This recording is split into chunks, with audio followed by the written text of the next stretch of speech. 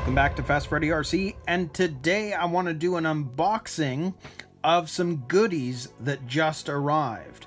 I was going to do this with the unbagging that I did of the accessories for the CC02, but this didn't arrive on time, and so I ended up figuring I should just get the other one done. But this has finally shown up, and this is so cool, and you'll see why in a second. So if we take out this stuff here, I'm going to show you something.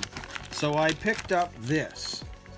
This is the battery case for the T301, which means that instead of using a small LiPo battery or Tamiya battery, you can actually use 4 AA batteries, which I think is super cool because I don't see me using the Dancing Rider all that much.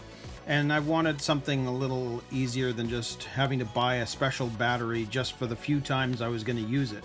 And this just seems like a pretty cool accessory. So I've picked up this battery case.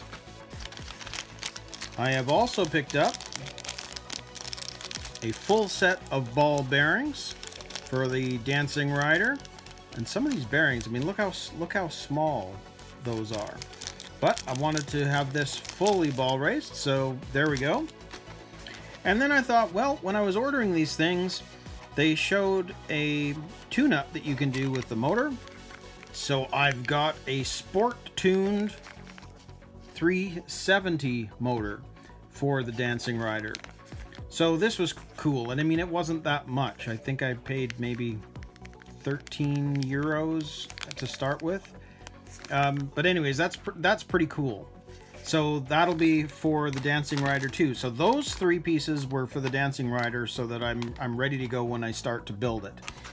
And then I happened to see that they had a couple of these. What is it? Let's see if I can read it on this one. TEU 105 BK Tamiya speed controllers. And as they're getting harder and harder to find, I thought, why not?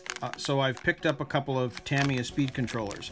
I don't know what kits they'll end up going in yet, but they're here. Although I might use one right away in something. I'm not sure.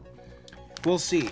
But these were goodies that I had been waiting for quite some time, because I had originally thought I would get the Dancing Rider started, because that was that limited edition one. But I wanted to get these goodies before I did that, and they've only just arrived.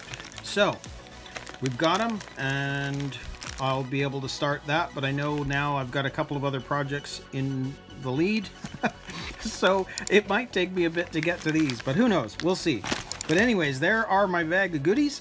It's so cool to have it, so cool to show you, and we'll see you in another video.